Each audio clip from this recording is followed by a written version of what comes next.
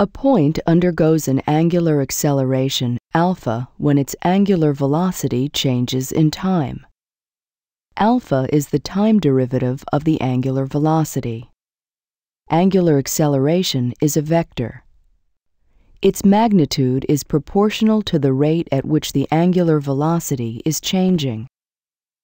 The tangential component of the object's linear acceleration vector is tangent to the object's path.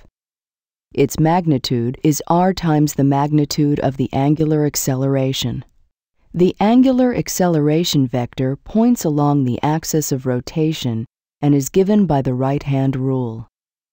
When the disk's angular speed increases, the angular acceleration is in the same direction as the angular velocity. When the disk's rotation slows, they are in opposite directions. It stops for an instant and then begins to spin in the opposite direction, and the vectors change accordingly. Alpha is expressed in units of radians per second squared.